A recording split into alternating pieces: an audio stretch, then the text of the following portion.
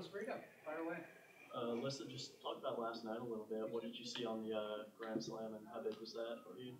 Well, I thought the at-bat before from Soph really set me up, really good. I think she had a 12-pitch at-bat and just worked a good count. So that kind of let me know what she was going to throw as far as to me. And then I think the pitch before that one that I hit, it was like a pitcher's pitch, but a really good spot. So I was just setting up for that again. What excitement do you have going into Bedlam this weekend and knowing how big that series is for the state and for you guys? I'm really excited. I've actually never played there in Stillwater, so I've heard really crazy things about it, but I'm excited to go in that atmosphere.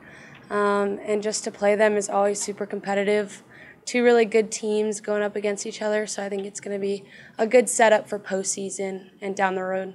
Are you guys just kind of anticipating a LSU type of atmosphere? I'm sure you'll have some super fans there, but that's the only thing I can compare it to. I know you guys had a ton of super fans there last night. What kind of crowd are you expecting this weekend? I mean, I know our parents are always going to show out, but I think it's definitely going to probably mimic that as LSU. But I'm excited. I think we play better and almost rise to the occasion when teams are against us and when we have that atmosphere around us. So I'm excited to see it.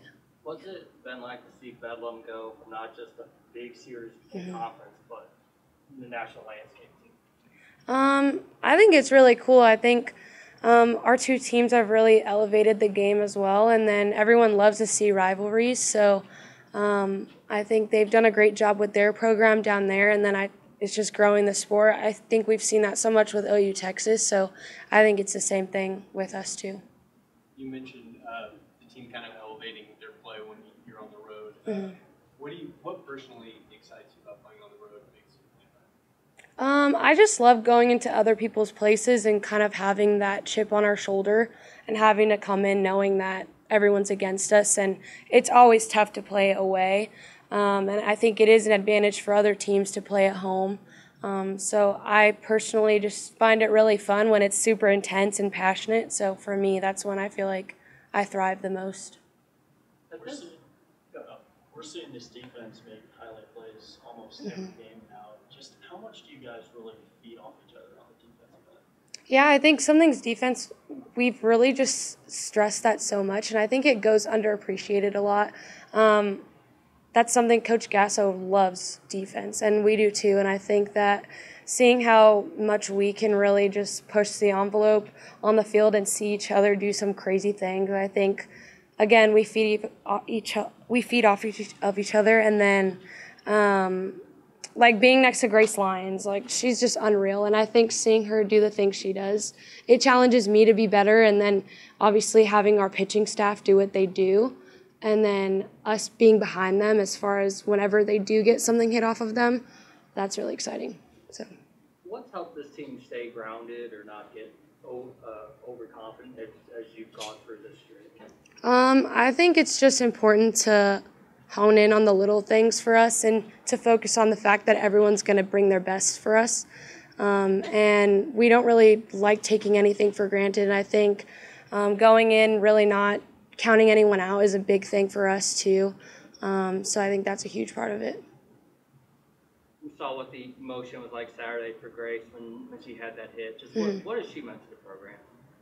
She's awesome. I think you guys have heard everything about her, and she's just such a great person, a great teammate. She's really like a mom figure. She's someone anyone can literally go up to and ask for advice. She's kind of the person that if she has something to say, everyone stops and listens. And she's a huge part of what this program stands on, and that's great character, just a great teammate, and she's also just huge in her faith, and I think you see that so much with her off the field, and I feel like she does go unrecognized, but she is the backbone of our team, and I think she just stands for so much. Just for you personally, how much do you feel like your role has changed from freshman year now into your sophomore year, and just talk about that a little bit? I think last year I had to really just accept role player, and that was totally fine with me. I was just excited to get in the lineup and be a part of it. But this year, I think just being more of a set example on the field is what I'm striving for.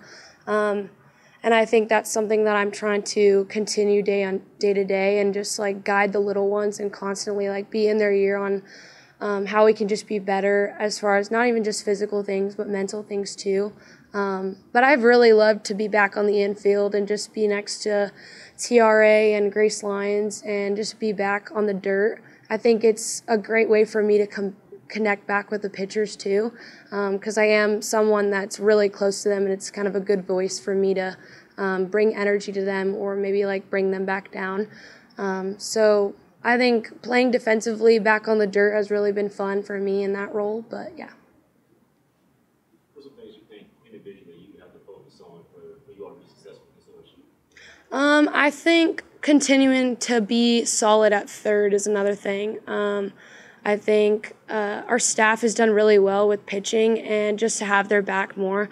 And then offensively, I would say just to continue to stay locked in on my plan and go in with that and really stick to it, not get too high or too low. But other than that, I think just continue to have the same mentality going in, confident, but just know what my game plan is. Yep.